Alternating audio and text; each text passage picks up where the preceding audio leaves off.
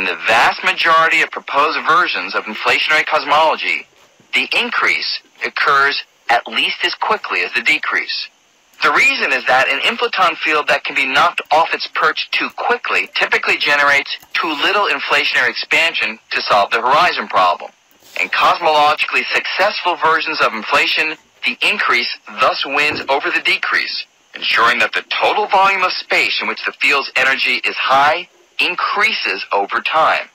Recognizing that such field configurations yield yet further inflationary expansion, we see that once inflation begins, it never ends.